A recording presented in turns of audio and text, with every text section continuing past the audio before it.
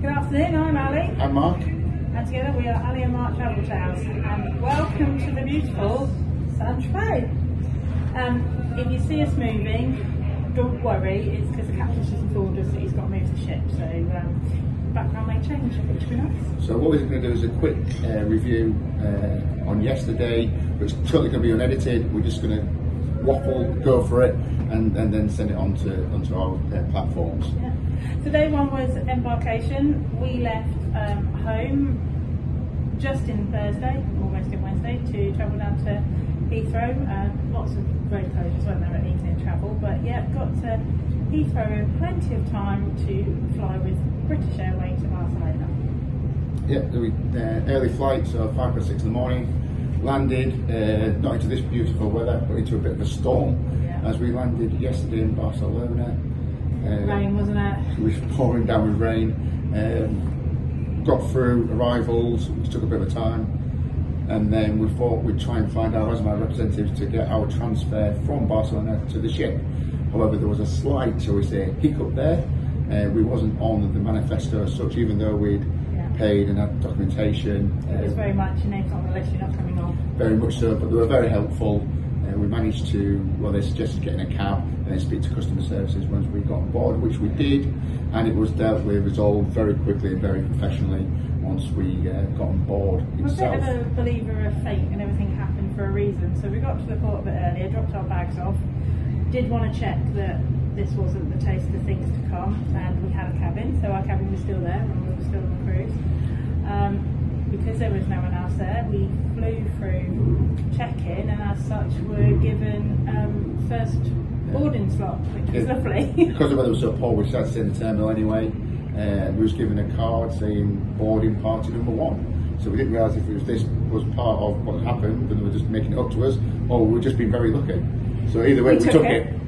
Third couple on? Third couple on, straight through to the safety brief. Which we had to do before you could do any speciality bookings or spa bookings, so we did all that. So they give you a glass of bubbles when you get there. Glass of bubbles, that took about 5 minutes. Went through a very nice lunch on the back of the ship where the buffet is, and then wandered around the ship and really enjoyed a good day. Yeah, you're allowed to get into your cabin's available from 1:30. Yeah, 1:30. So we had an hour to eat and do stuff, get in the cabin, beautiful. There'll be a full cabin tour that Mark will do, and that'll be up on YouTube when we get home. And then what did we do?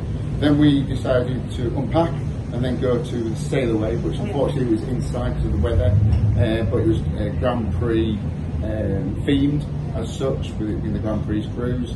Very, very good. Canapes, which turned into more or less a buffet as such, with bubbles, and the entertainment manager, director, he was performing very good. And then we decided to go for tea in the main dining room, which was freedom dining room here, so there's no set times, which was okay, beautiful tea. Yeah, they kept topping up away. So with Azamara, basic drinks are included in your cruise fare.